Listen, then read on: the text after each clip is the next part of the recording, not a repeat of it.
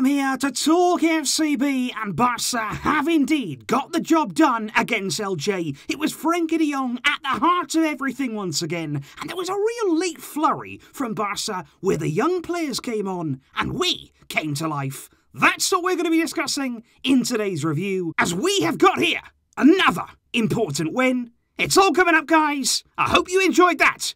So let's get to it. Because in terms of the team selection from Ronald Koeman, it was pretty similar to what we did expect. It was Alba there back at left back. It was Umtiti alongside Araujo, but Mingueza there at right back. I think Serginho Dest didn't really want to be risked in this kind of game, only just returned from injury. In midfield, Busquets, De Jong and Pedri. That was a really good trio. I really like that midfield, the way that it's set up there, the different players that you've got, with Martin Braithwaite, Antoine Griezmann and Ousmane Dembele making up the front line. And I think, to be honest, guys, what we did experience right throughout this game, but particularly in the first half, was what I thought was a bit of control from Barça. It was quite patient in our build-up. We dominated the ball really from start to finish. Elche weren't really interested in having that possession. And I think Barça, to be honest, they took things slow and steady. In that first half, we were just building our attacks, waiting for our moment to strike. Elche were keeping themselves very, very organised at the back. But I think overall, certainly you look at Dembele, you look at Pedri in that first half, they were our danger men. I think Dembele was so direct. Every time he got the ball, he did try to make something happen. And I also want to say today, I thought Martin Braithwaite was much, much better than he showed in the Copa del Rey in midweek. He was better on the ball. He was a big, big part there of the first goal, and he was also much more hard-working today. So that was certainly a good thing for us. But what I would also say is, today I think we did come up against what is, no disrespect, but a poor team in Elche. Elche, for me, didn't really offer anything going forward. They didn't really have any pace in behind that could trouble us. And for that reason, we were able to play a nice high line. That was what we enjoyed doing today. Certainly that worked well for us. And Barça,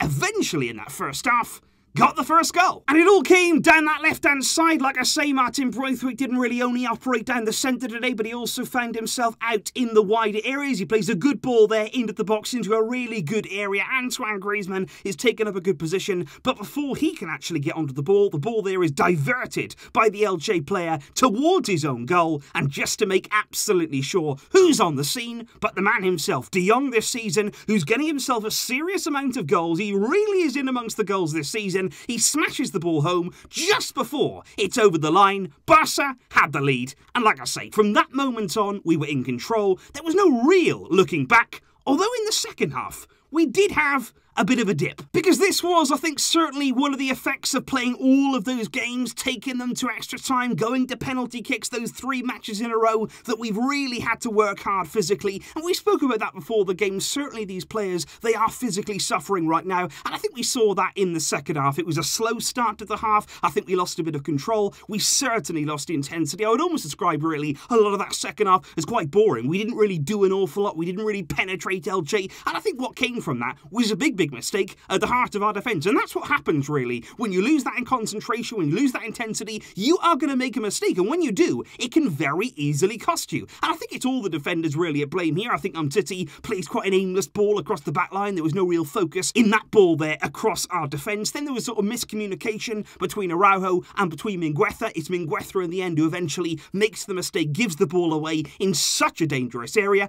And it basically results there in Elche one-on-one with Marc-Andre Ter Stegen. He had to come up there, 55 minutes gone on the clock in the second half with a big, big save. And he does make a fantastic one-on-one stop, sticks out his right leg, and it's a brilliant save from Ter Stegen. So once again, we have to highlight his quality. And I think at that point in the game, with that intensity really drained out of our players, and certainly they were tiring, you were all looking to the bench. We were all saying, Ronald Koeman, please make a sub. There was no reason there to leave it as long as he did. There were some good players on the bench. We spoke before the game about Conrad. Of course, you were looking there, somebody like Riqui Puig would have given us that energy, even somebody Trincao who then came on. And I think the change definitely should have been made before 75 minutes. That was too late for me there. And against a better team, you do run the risk there of being caught when you drop your level that much. But like I say, today with Elche, that wasn't really a problem. But I do want to talk about Trincao, who did come on for the final 15 minutes. Now, Trincao is somebody who has been criticised a lot for his Barça career so far. He's yet to get off the mark, of course. He didn't play particularly well in midweek either in the Copa. But I want to say today, much better.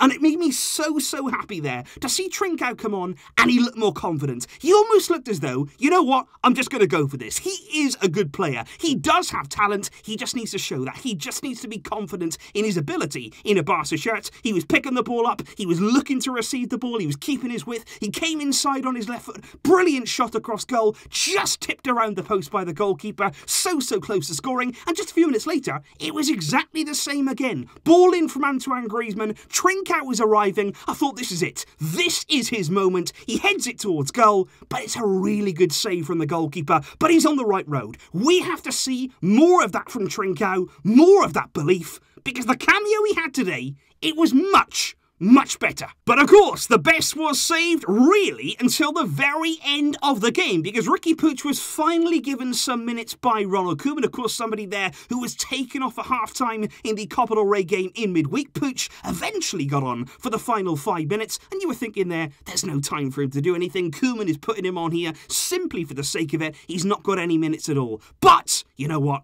Puig still took his opportunity, and it was brilliant play again from Frenkie de Jong. There is nothing this guy cannot do. He's driving into the area. It's a brilliant dribble, and I love the way that de Jong here delays the ball, because there's a number of players that he can pick out in the box, but he just waits and waits and waits. He's got his head up. He's looking for the right option, and in the end, he picks a perfect cross in. Puig rises highest, heads it into the back of the net, and I'm so happy for him. I really am, because nobody can take that goal away from him. Puig there, arriving on the scene, showing Koeman what he can do, and making an impact, as we know that he can. And I think overall, guys, what you're looking at here is an important 3 points of Barcelona coming off the bat there of the Super Cup, which ended badly for us, not really convincing in midweek either against Cornet. I think what we need to do here was get back to winning ways, win the game, get the 3 points on the board, and then move on to what is another big week for us next week. But what I'd also like to say is the pressure was on us, because this weekend so far, we've already seen Real Madrid yesterday win very comfortably against Alaves. Sevilla also won too, and Atletico Madrid are going to be playing on Sunday evening, later on today, at home against Valencia. So quite clearly there, when you're looking at the league table, we needed that win. We couldn't afford to slip up.